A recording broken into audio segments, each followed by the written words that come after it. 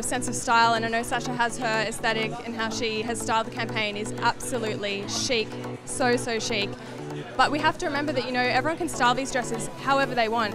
And I personally think that, you know, because the dresses, a lot of them are black and we've got nude and real neutral tones that can be styled in so many different ways, I think it can be fun to, you know, go with the pop of colour of the season, whether it be cobalt blue or hot pink or red, and these dresses can be styled with any of those colours.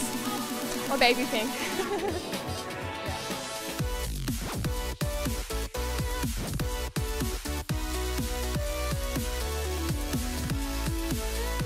One of the key trends is geo-paneling and, you know, illusions of mesh and cutouts, and also a lot of volume and sensual structure, which we've seen a lot of the dresses. We've got some origami paneling and lots of volume, and also crop tops and two pieces as a dress is a hot trend.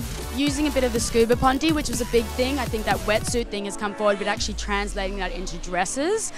So it looks really chic. It's got a really nice texture, you know, in day and night. It looks comfortable, and it actually looks really thick and rich.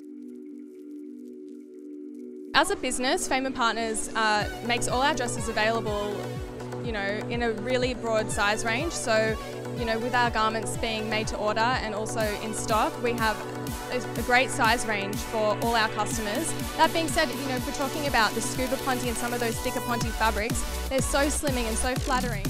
As soon as we started putting the photos on Instagram and the collection that we shot, which was the most fantastic campaign we've done, people approached me, and the dresses that they went for were Naomi, Cindy, Kate, Daria as well. A lot of the girls gravitated towards. I was getting requests for 2 or 3 dresses at a time, which was quite nice.